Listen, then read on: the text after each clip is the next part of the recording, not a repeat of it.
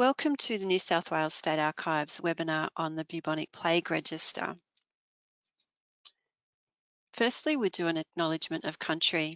In the spirit of reconciliation, New South Wales State Archives acknowledges the traditional custodians of country throughout Australia and their connections to land, sea and community. We pay our respects to their elders past and present and extend that respect to all Aboriginal and Torres Strait Islander peoples today. Oh, I think that just moved forward by itself. Okay, so the plague that appeared in Sydney in 1900 was part of the third bubonic plague pandemic that began in Yunnan in China in 1855. There was a huge demand for minerals from this area at the time, such as copper, and this brought a lot of people to that area just here in Yunnan. The increase of population brought people into contact with plague-infected fleas that lived there, and plague-infected fleas and rats were brought back to urban areas as people travelled to and fro.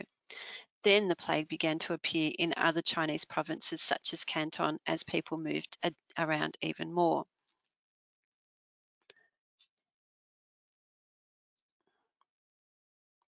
So here's Yunnan there.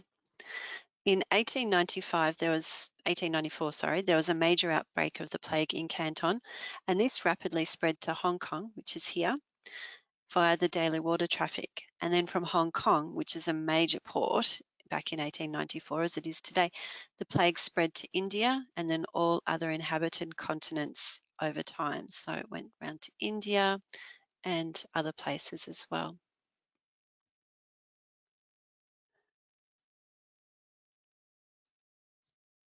The plague was spread from Hong Kong by ocean-going trade, transporting infected people, rats, and cargoes that all harboured fleas. It led to more than 12 million deaths in China and India alone. The World Health Organization considered the plague pandemic to be active until 1960. The plague in 1894, bacteriologists isolated the responsible bacterium, which is called Yersinia pestis, and determined that the common form of transmission of this bacteria was the flea. Symptoms of the plague included things like swollen lymph nodes, fever, chills, headaches, fatigue, muscle aches and pain, coughing, nausea, vomiting, diarrhea, delirium, and as we know, death. Here we have a lovely picture of the flea. The role of fleas was demonstrated in 1898, and the work of this demonstration led to treatments such as insecticides, antibiotics, and plague vaccines. So transmission of the bacteria happens when a flea bites an infected host, becoming infected itself. The bacteria blocks the flea's stomach, and when that flea bites a mammal, the bacteria is injected into that mammal's bloodstream. It's been noted that any serious outbreak of plague in humans is preceded by an outbreak in the rodent population. When there are less rodents around due to the outbreak and their deaths for the fleas to feed on, they seek other sources of food, like people's. In New South Wales by 1897, the Board of Health was considering whether to take action concerning the plague. It was decided that as the quarantine system was robust enough to exclude smallpox, it would also prevent any plague entering Australia. At the same time, however, authorities started to take record of imports arriving in the country from Indian ports. By the end of 1898, the board was discussing whether they should send a doctor to India to study the clinical aspects of the plague and the dangers of rats. During 1899, the plague drew ever closer to Australia, with outbreaks all over the place, for example in the Transvaal, Mauritius, Jeddah, Alexandria, Egypt, so a lot of port cities and then spreading inwards from there. By December of that year, 1899, the plague had arrived in New Caledonia, so that stepped up the alerts in New South Wales because that's quite close and a lot of ships travel from New South Wales to New Caledonia. Ships arriving from Noumea were quarantined for 12 days and fumigated. At the same time, the Board of Health was seeking permission from the government to bring the plague bacillus samples to Australia for study, and these requests were not granted. But by early January 1900, there were reports of plague in South Australia. It wasn't long after that that the first case of plague appeared in New South Wales in Sydney. So on the 23rd of January 1900, Arthur Payne was reported to have symptoms of what could be plague, and this was confirmed 2 days later. Arthur's entire household of 7 were relocated to the quarantine station, and 2 contacts of the household had also been sent there for observation. Arthur's house was closed and disinfected. The public were notified of the case. The board then directed that all people connected with wharves and storehouses should be informed that rats were a great danger of infection, and that the public should keep a watch for rats in their neighbourhoods and for any unusual sickness. Dead rats were to be boiled. So what you're seeing here is an extract of the minutes kept by the Board of Health, and they discussed the cases of the plague as they appeared. Before this happened, they were also discussing plague around the world and where it had been found and what action should be taken here in New South Wales. And the Board of Health continued from 1900 to 1908 to discuss the plague, how to deal with it, how to quarantine, and what should be done. So here we've got quite a detailed account of what they did for Arthur Payne. And then also on this same couple of pages here, you can see they're talking about a steamer up at Newcastle.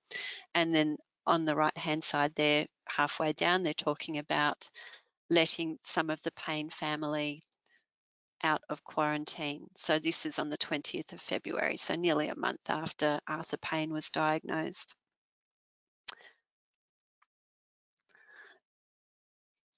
So while Arthur and his family were lucky enough to go home, and his wife and daughter were compensated for loss of income during quarantine, it wasn't long before the plague claimed its first death in Sydney.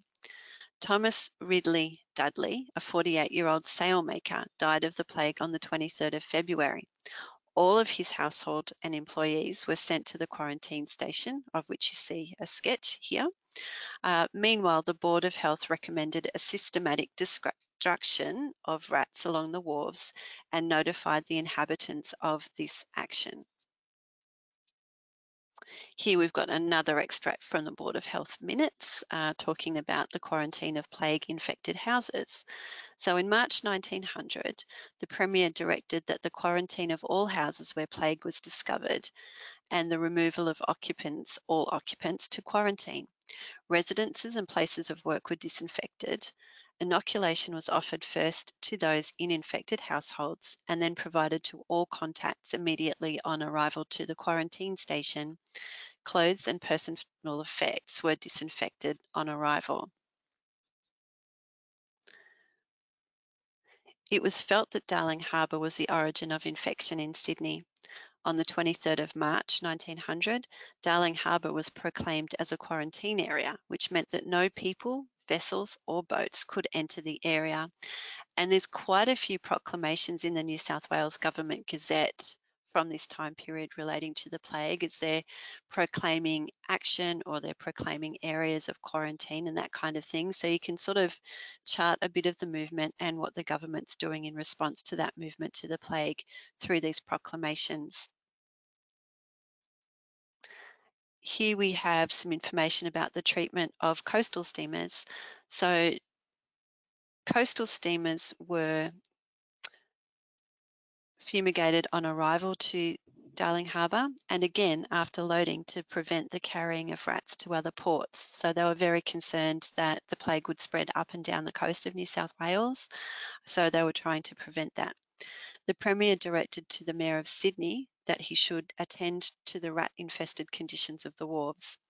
Although the board considered evacuating the Coast Hospital for further plague cases, they decided at that stage to continue using the quarantine station, which could be supplemented with tents and other temporary structures if required.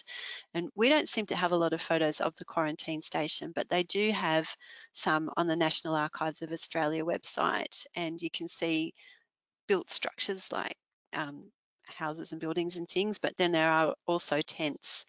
I don't know how you would feel about being a plague sufferer in a tent in quarantine in February or March in Sydney. I don't know that it would be that pleasant. So the register, we hold a register of cases of bubonic plague, and this covers the years 1900 to 1908, which is pretty much the period that plague is in New South Wales. It documents the names and residences of those suffering from the plague and their fate, so whether they died or whether they recovered from this fearful disease. There are 592 people listed in the register. The register has been indexed and is digitised on our website. So if you go to our online indexes page and then go to B for bubonic plague and then click on that bubonic plague there, you'll find the index here. You can search the index by clicking on the search box up there, or you can just browse on the register by going down the bottom here.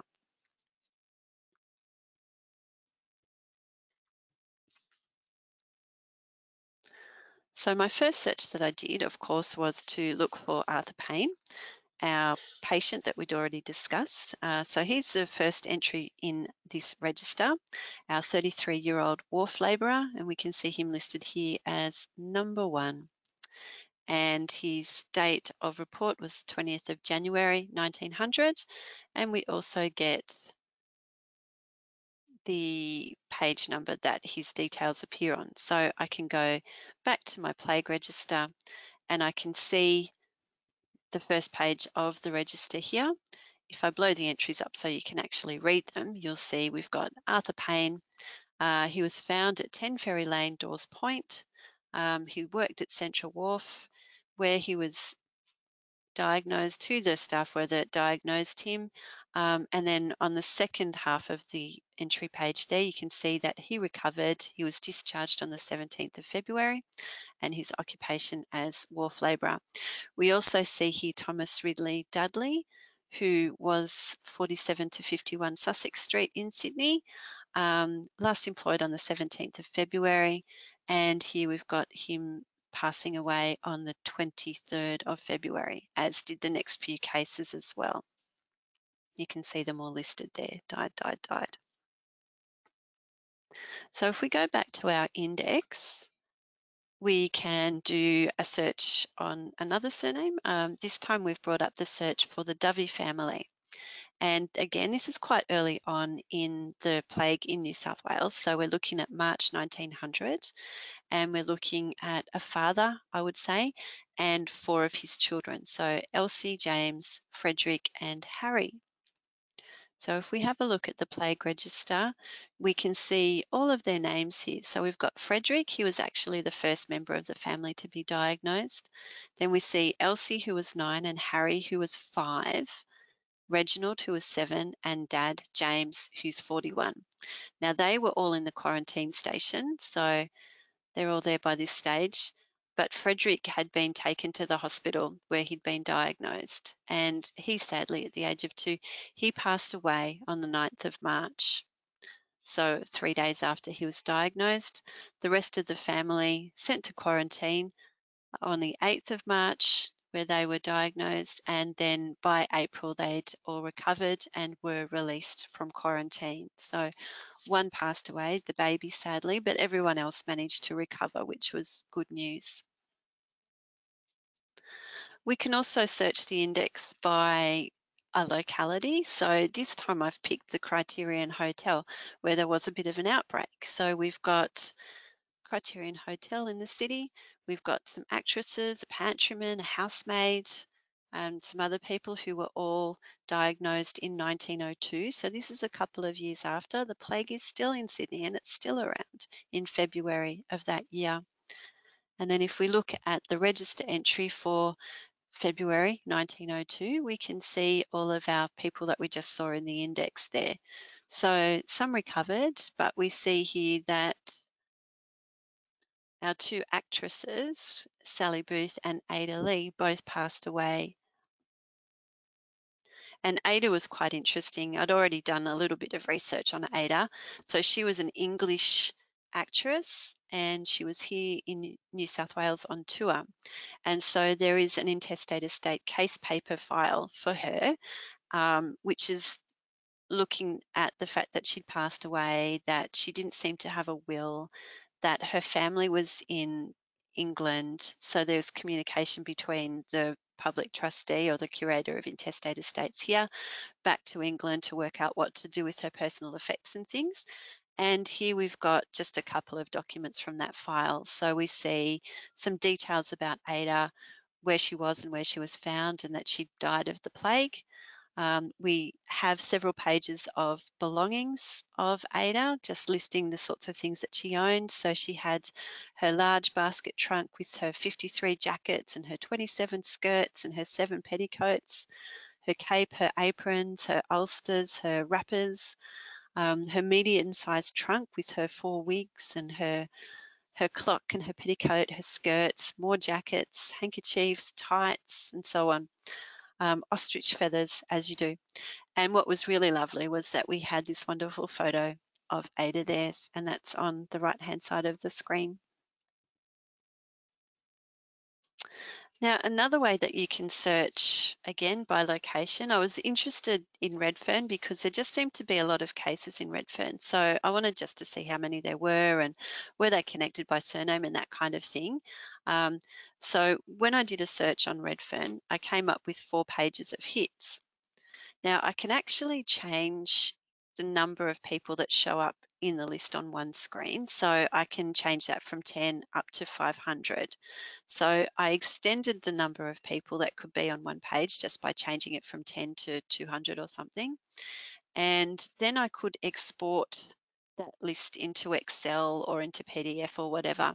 And so I've clicked here to export that list into Excel.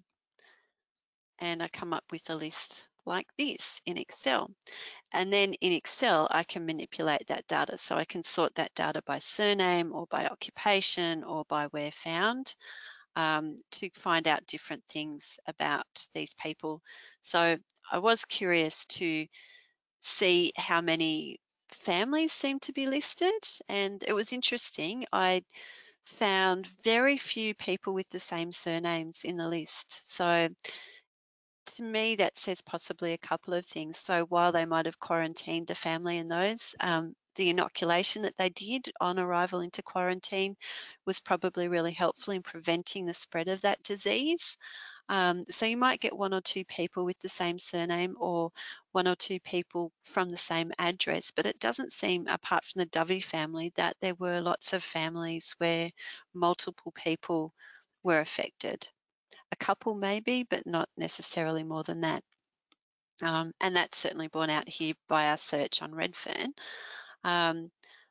When you did a search by address here, we can see that we've got Ellen O'Brien and Elsie Dibley who were, oh, I beg your pardon, no, yes, they were in the same house, the same address at, no, I beg your pardon, they were not. Forget what I said. Here we've got Lillian Conyers and Alice Lawler who were in the same address.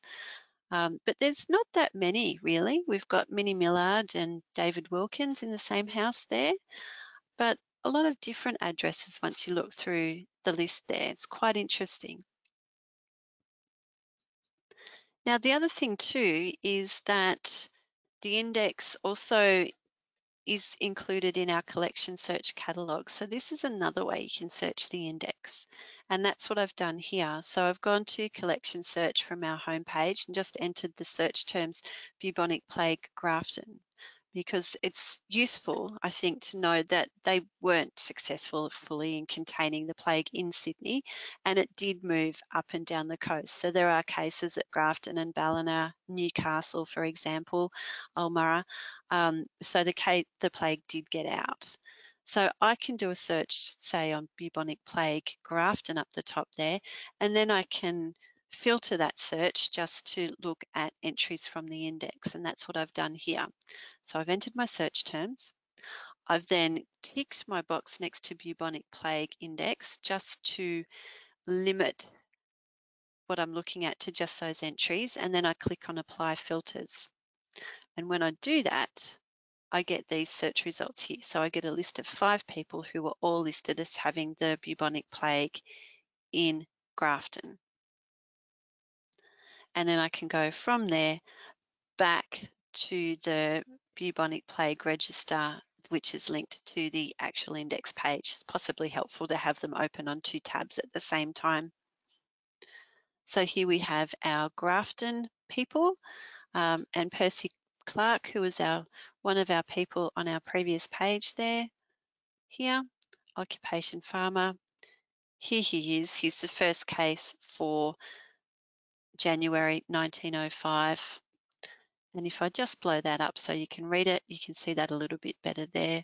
He's Clarence River, South Grafton, Lower Almurra. And then we have another case in Almurra, Cowper, Almurra, South Grafton, Almurra, Ballina, Balmain.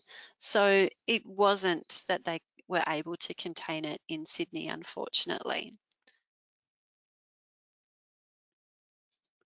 And you can see over here that Percy was quite lucky, but then a few people who subsequently contracted the plague did pass away from the plague.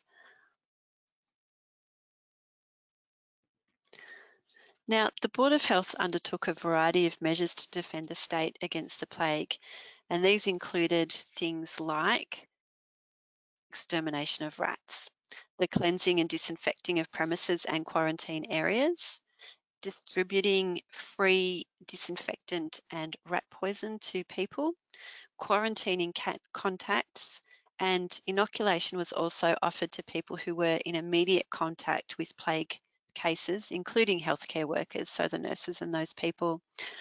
They did only have limited supplies of the inoculation in Sydney, in New South Wales. The one that they were using was something called Half-Kind's prophylactic. And so it was so limited that when New Zealand had asked for some supplies, they had to write back and say, look, we're so sorry, we don't have any, but the next time we get some in, we will send you some. So you would be inoculated in the arm, and there were side effects to the vaccine, including malaise, fever, a hard lump, and swelling at the site of the injection. But it does seem to have been mostly effective. A small number of the people who were inoculated contracted the plague, but usually they had very light symptoms and they made a full recovery. So it did work. But they didn't do everybody, they just did limited people. So it was the people who were in contact. They quarantined the wharves, as we've seen at Darling Harbour, for example. Ships would be quarantined and fumigated, and they improved sanitation practices wherever possible, as possible. Here we've got from 1902 some regulations. So they were very, very big on regulations and very concerned with vessels, of course, entering into the Sydney ports, and then how they were to be quarantined, how they were to be cleaned, and then details of cargo and what to do with that and how to get rid of the rats and all of that sort of thing. So you can just imagine what it would have been like. Another thing that they did was to trace the course of the plague in Sydney on large scale maps, and what they found that it was quite clear that rats preceded the outbreaks of the diseases.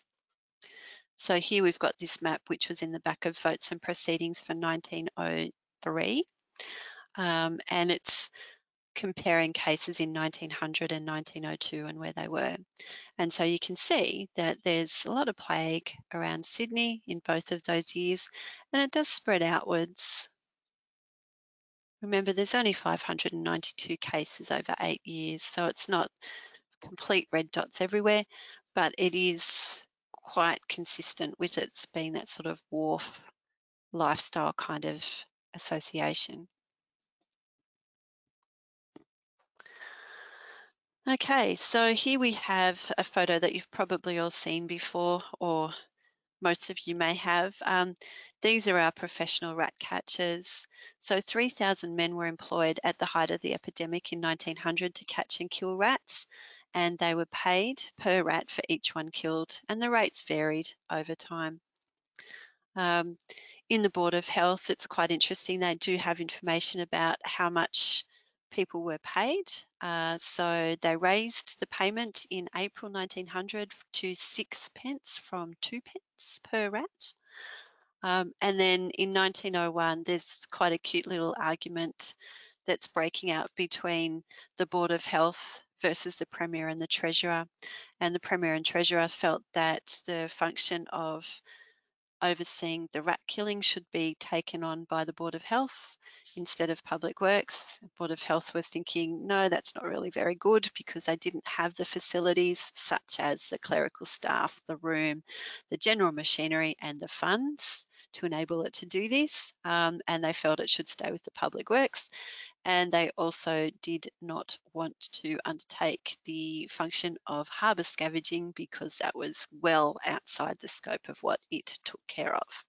Thank you very much. So the more things change, the more they stay the same, is all I can say about that. Okay, so photographs were taken of the cleansing operations in the cleansing area, in the quarantine areas in Sydney between March and December 1900. These are a very popular source for people because they give us a wonderful look at what the rocks and those areas in inner Sydney looked like in the time, and those not so attractive areas of inner Sydney that otherwise we may not have much of a record of what they look like.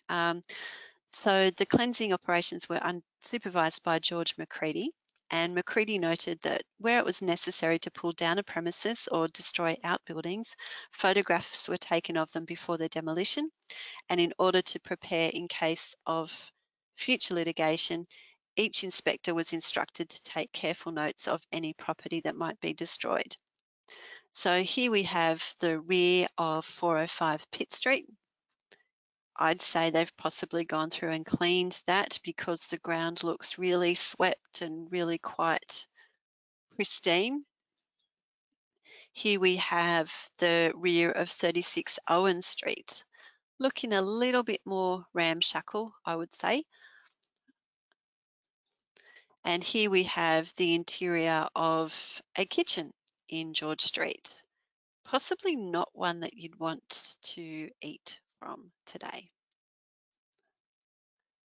The photographs were taken by Mr. John Dagatati, who was a photographer from the Department of Public Works. And the photographs are largely of buildings that were requiring to be demolished and include interiors and exteriors of houses, stores, warehouses and wharves, surrounding streets and lanes and yards. So they do give us that really clear indication of the state of the city during and immediately after the plague. So here they've just demolished a house at Exeter Place. There's a lot of people working on that. Here we've got some cleansing operations taking place up Sussex Street there. So it's a lovely view of Sussex Street, although it does look rather clean. And here we have a picture of them actually cleaning the streets in Sydney.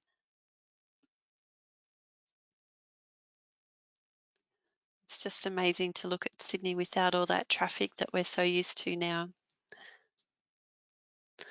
Here we've got 82 Campbell Street, which to me looks like it has been cleaned. And one of my favourite things about the photos are the people who are in them. So there are some great photos which have just obviously the residents standing out there in the street looking at this camera. So it's quite interesting to see the funny looking kids and the adults. It's just wonderful.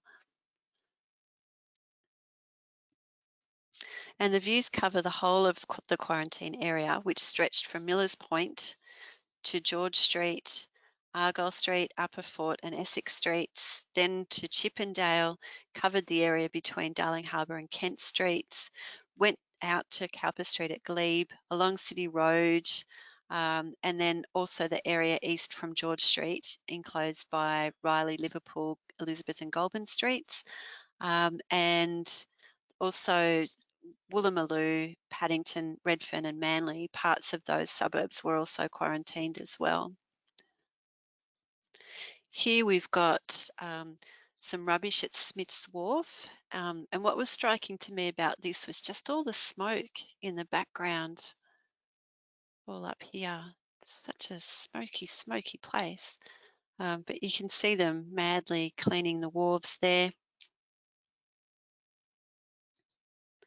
And here we've got them constructing the rat-proof wharves at Darling Harbour after the outbreak of the plague. So I think they've had to do some smart work there to try and mitigate the advance of rats through the area. And we also have another view of the reconstruction of Darling Harbour there, um, and some sailing ships in the background.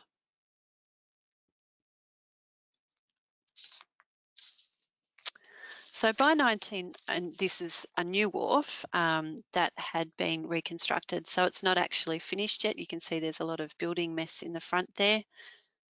And we see the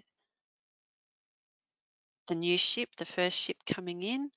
And then we see the little steamer launch here at the front, the Premier. So this is 1903. So they did get onto it pretty quick smart. So by 1908, there's still plague in New South Wales, and they're still dealing with creating rat-proof areas throughout the city. So here we've got in February 1908, they're looking at rat-proof floors in suburban produce stores. There's reports that the plague in New Caledonia had ended and that Noumea was free from plague, but Queensland still had 2 cases running at that time. And then in February, there's a fatal case reported from Kempsey, a 16-year-old girl there. Some other people were discharged. They were still finding plague-infected rodents, so they're reporting those. And then in March again, we've got another case, more reports of plague-infected rodents, more deaths, more plague rats, and so on. So they just really can't get rid of these rats, unfortunately. And Darling Harbour, despite the rat-free wharves, was still rat-infested. Now, the plague continued to appear in Australia till 1910. Australia fared really well compared to other nations. So the approach that we saw in New South Wales to combating the plague using public health as a channel, including that sanitation, the quarantine, the inoculation, and the science they used to develop those measures, was really successful overall and provided an example to the rest of the world. Now, other places and other sources to find out more information about this time that are helpful are the Board of Health extracts from their minutes, which is what I've used. All those TypeScript pages that you saw were the extracts from the minutes, and it's quite a thick volume, so there's a lot of minutes talking about a lot of things that happened with the plague and what they did at that time. Votes and proceedings of the Legislative Assembly for the years of the plague are also a really useful source. That's where my flea picture came from, and also my bacteria picture. And that's really handy because it includes a lot of details about symptoms and how those symptoms affected particular cases. So this happened to case number 432, this happened to case number 65, that kind of thing. It talks about the vaccine and how effective it was. It's a very lengthy report, and they reported most of the years of that plague outbreak. And there's maps that we saw, that map that we saw earlier, that actually comes from the votes and proceedings. So if you're looking at votes and proceedings, you look under public health in the index, and then there'll be a report listed, and then you just go to the page number, and each report is pages and pages and pages long. So that would be your most detailed source. Government Gazette entries as well for in Trove. So the National Library of Australia's Trove website, you can find New South Wales Government Gazettes there, and you'll be able to see copies of the proclamations that were issued. And the other place that I'd suggest, of course, would be newspapers of the day, and that would give you more of that personal reaction as well as reporting of events as they happened. So I think overall there's a lot of information that you can find out if you are keen to do so. I would like to thank you all for coming to today's talk of the plague. I hope you found it interesting, and I hope you've been able to learn something today. And I know I certainly did when I went into it. I did not realise, for example, that this outbreak of the plague started in 1855 and continued till 1960.